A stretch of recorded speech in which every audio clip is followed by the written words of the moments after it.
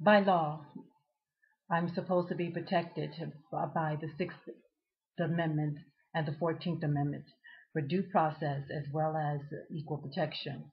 I have no reason to lie about my whereabouts, my time frame. That's why I keep all my receipts, as well as the individual person who claimed that I did something to them. These are only allegations.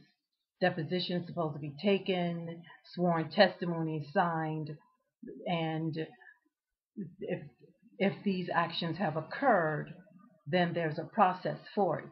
Now, if I have no reason to do it, I'm ill. Um, I can't. I'm trying to keep my health as healthy as possible. But with all this calculations and trying to conspiracy against my rights, and we don't want you here, we want to keep you as a bum. I was never a bum. My identity, I was not a bum. My credential is not a bum.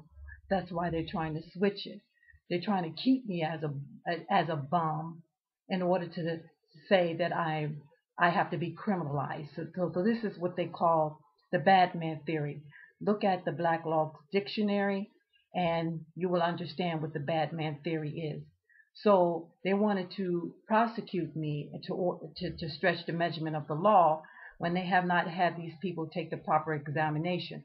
They can find in the areas, fingerprints, so forth and so on. They can do all that. They just can't sit there and just say people did something for no reason. And just so they can, it's about the secret national ID and they want to keep it that way.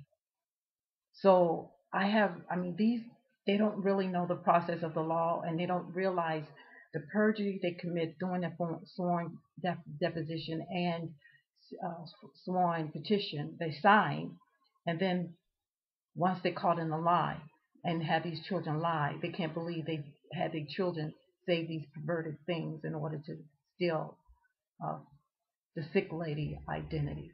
This is unbelievable.